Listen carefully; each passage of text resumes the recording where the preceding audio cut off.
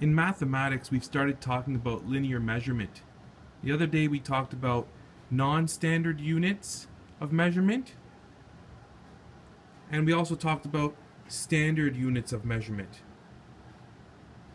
This is to allow the students an understanding that we can measure objects, lengths and widths, using all kinds of found objects.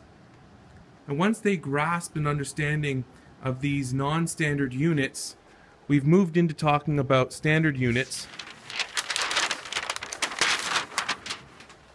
beginning with the centimeter.